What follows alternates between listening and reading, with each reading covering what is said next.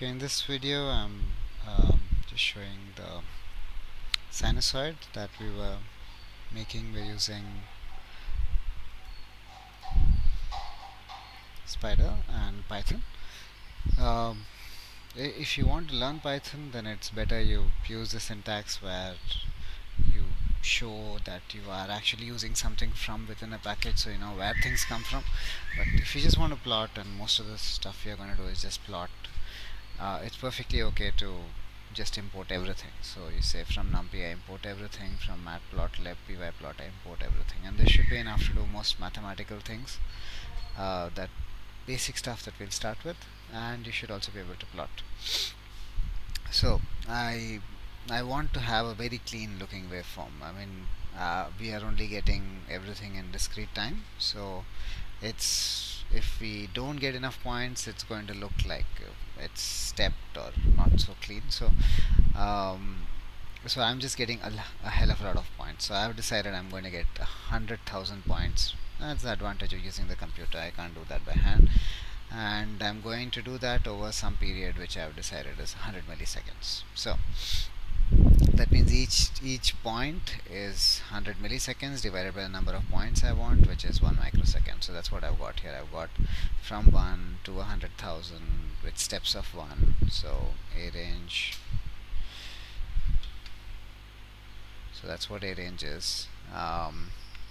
And it has a start, it has a stop, and it has a step, which is what we've given it. Now these are actually integers, but once you multiply it with the microseconds, micro is 1 into 10 power minus 6, that is 1 divided by a million. Then it becomes a floating point number. So now I have a time axis. I can plot the time axis also, which I have not done here. So let's just do that. Plot t, just to know what is t.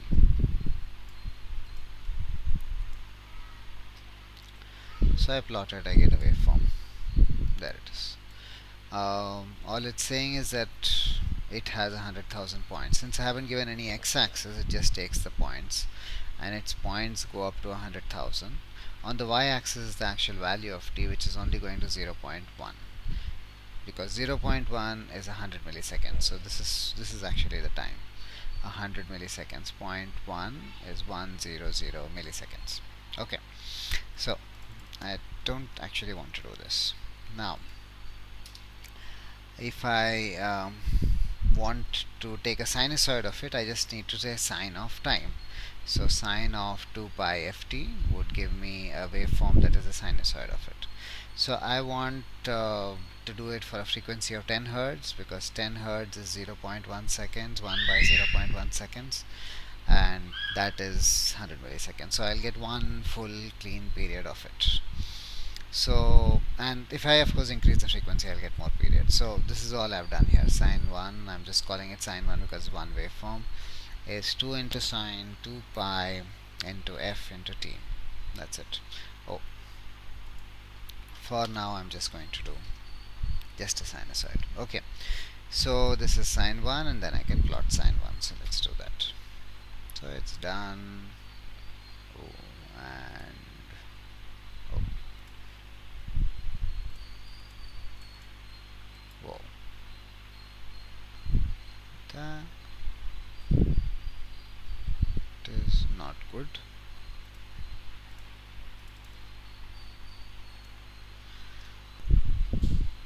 Yeah, I just ran it again, and then I get a sinusoid that is going 100,000 points. Its amplitude is 1 because sine goes a maximum value of 1, and then it goes to 0, then it goes to -1, then it comes back. Okay, so that's what I'm getting here. And so if I plot sine into sine, I wanted to get a sine square because I wanted to calculate the power in the sinusoid, and so that one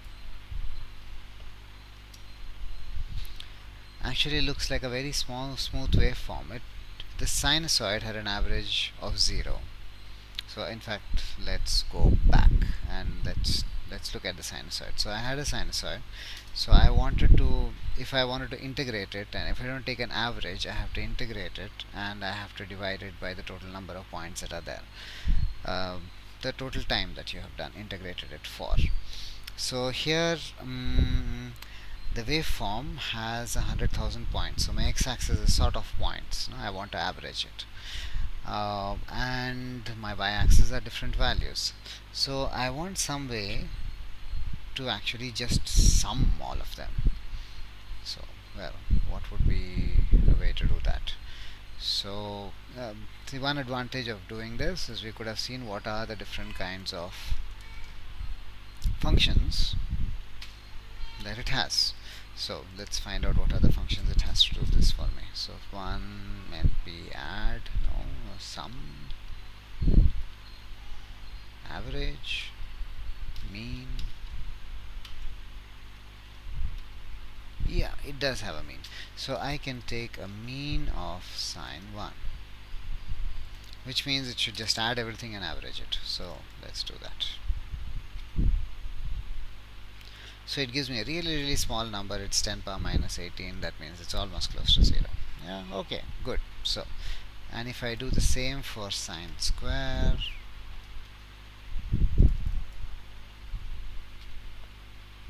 it tells me that it's very close to 0.5.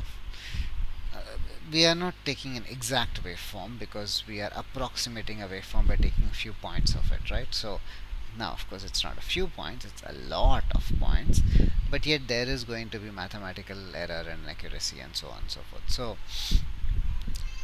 yeah, so this is what I'm getting. I know that the average value of a sine square, which is basically my power, sine square is my instantaneous power, the average of that is the average power that I expect, and this is what instruments measure. So this looks like a nice smooth waveform, and its average value is 0.5, which is why the power of a sine square is 0.5. So that's all I say here. But the sine square is not an abrupt waveform like the rectified waveform. There is a function called abs which takes the absolute value. So if I say abs of 5, that means 5, and I say abs of minus 5, it gives me 5. So for smaller values within which you are doing abs of minus 0.1, it basically makes it 0.1. So that's what I'm doing here. I'm taking a sine 1, which is abs of sine 1, and if I plot that in black, then it follows the waveform till it goes to till it's positive, and when it's negative it flips it around. The two waveforms are not the same. Okay, and now I'll show you a more dramatic way of seeing that the two waveforms are not the same. So you should not confuse the sine square just because it's come up to assume that it looks like a sine. Actually, this signal is, every time I go through one period, this signal has gone through two periods. So this is actually at twice the frequency of a sinusoid, and it's smooth throughout. It's not abrupt like your absolute value is.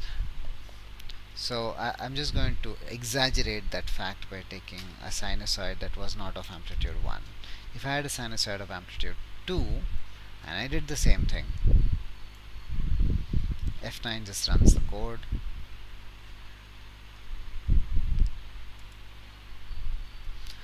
and then I see that since the amplitude was 2, 2 square is 4, so I see a cosine of amplitude 2, which is basically got the average value of 2, so that will be my average power.